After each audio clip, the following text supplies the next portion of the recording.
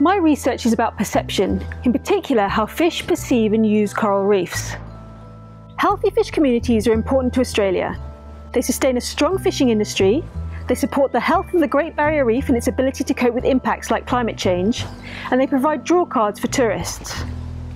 Fish rely on the elaborate structure of the reef for shelter, and we know that in general, the more holes and crevices in the reef, the greater the abundance of fish. We also know that climate change, which causes coral bleaching and greater storm intensities, is likely to drive the reef from a bumpy and intricate environment to a flatter, smoother one. This will have serious consequences for fish that rely on crevices in the reef for refuge from predators.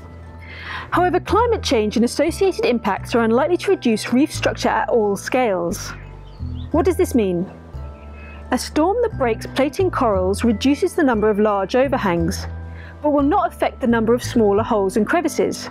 This is important as fish of different sizes are likely to perceive and interact with the reef at different scales. In this case, large coral trout lose their shelter, but smaller reef fish can fit within remaining holes. To give you an illustration, mice and moose are herbivores in North America, but despite both eating plants, they move and feed over very different areas. So the landscape perceived and used by moose will be much larger to that seen and used by mice. So why are we interested in how fish of different sizes respond to loss of shelter? Put very simply, fishermen want to catch big fish, and reef health relies on fish of all sizes. My research investigates two questions. How do reefs break down as a result of impacts like bleaching and cyclones? And how does this affect the size of fish found on a reef? In an initial study looking at what happens to a reef after a bleaching event, I discovered loss of both small and mid-sized refuges, followed by a loss in small and mid-sized fish.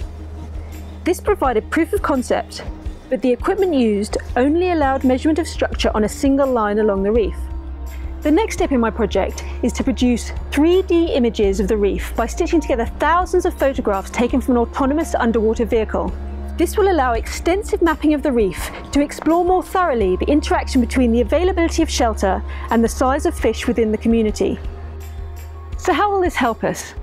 Well, by comparing results among reefs subject to particular types of disturbance, we can then make predictions how climate change is likely to affect fish communities and the consequences for reef health, fishery catches and tourism.